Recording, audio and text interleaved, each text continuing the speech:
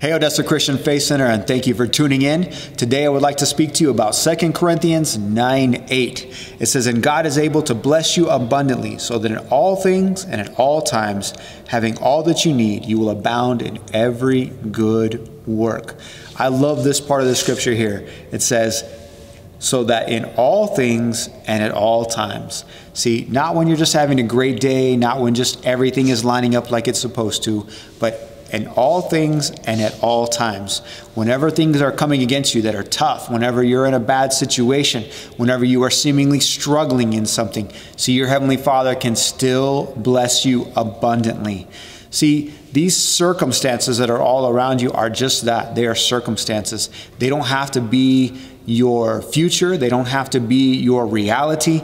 The thing is that you have to trust in God, knowing that He can bless you abundantly in all things. I guarantee throughout everything that is going on, these economic hard times, this quote-unquote pandemic that's going on, somebody somewhere is being blessed by their Heavenly Father because they choose to trust in Him, they choose to do what He's asking them to do, and they choose to continue on knowing that their Heavenly Father is going to provide for them in all things and at all times.